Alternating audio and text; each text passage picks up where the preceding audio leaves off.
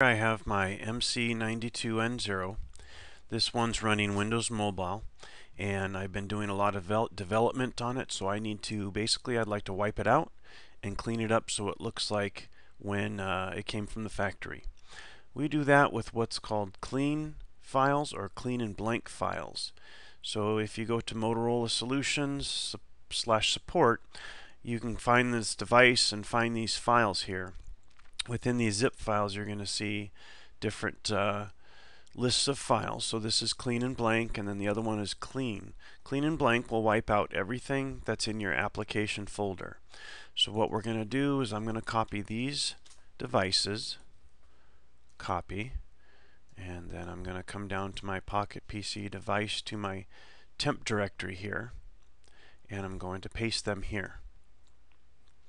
And you're going to get a prompt that you can say, yes, I will accept all these files on my device.